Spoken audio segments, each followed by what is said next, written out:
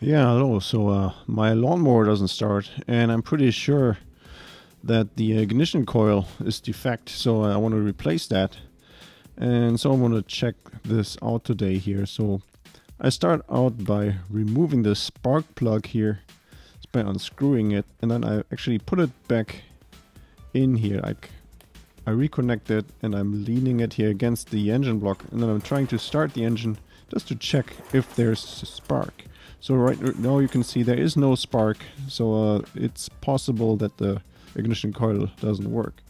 So I follow here the cable here, and so the ignition coil is up here towards the flywheel. So this is all covered up, and so let's remove all these parts here. So every lawnmower works a little bit different, but in general you just remove all the parts until you reach the flywheel and the ignition coil, and this is already done here now. So here we have now access to the ignition coil. Here we have the armature, the coil itself in the middle, the black piece here, and then also here on the below we have this little black wire. That's the kill switch wire.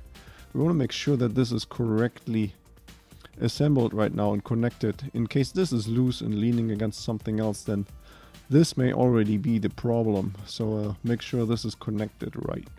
Otherwise there will be no spark if this is not connected correctly. Okay, so then we also have here this gap between the flywheel and the ignition coil. We want to make sure that this is correct. I'm going to show you how to measure this, how to figure this out in a little bit. But for now I'm going to remove here the old ignition coil.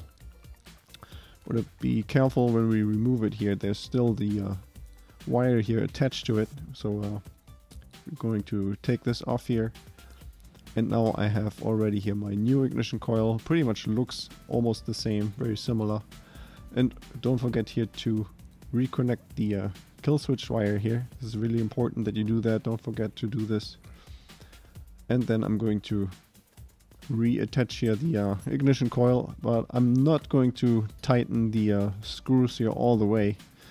You can see here I'm still able to move this back and forth because now we have to adjust the gap between the ignition coil and the flywheel. And I'm doing this by taking here just a simple piece of paper, and I fold this in half. And now we see here on the flywheel, you see here these magnets here. So these magnets, those should be right in front of the ignition coil. So I'm loosening the brake here, and then I'm moving these magnets right in front of the ignition coil. And now, because it's a magnet, so the ignition coil is going to be drawn right to it. So I'm going to pull the ignition coil away a little bit, and then I take my piece of paper here and I put it in between. And as soon as I've done that, now I can tighten up the screws so that the ignition coil doesn't move anymore. And so I'm using here this piece of paper because the distance, the gap between the ignition coil and the flywheel should be between 0.1 and 0.3 millimeters. And this piece of paper, when you fold it in half, is about 0.2. So that should be good enough here, this setting here that I have. So now I'm going to remove the piece of paper again, and then I'm again loosening the brake here, and I'm rotating the flywheel just to make sure that there's plenty of a gap. There's no contact, direct contact between the flywheel and the ignition coil.